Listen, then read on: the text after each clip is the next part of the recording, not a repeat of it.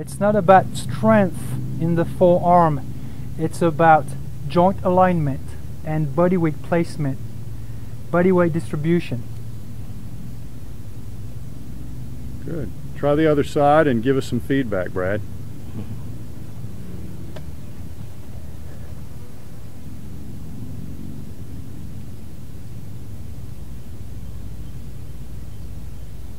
Looking good.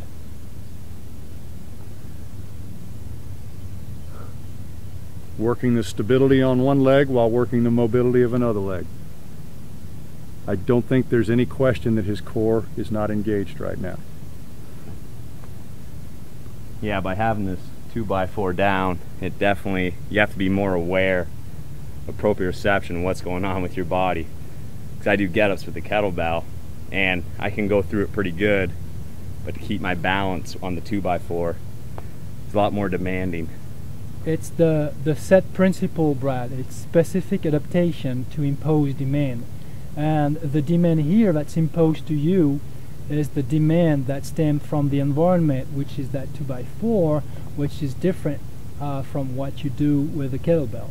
So the movement you do with the kettlebell is extremely valuable, but no more or less than this movement is also extremely valuable.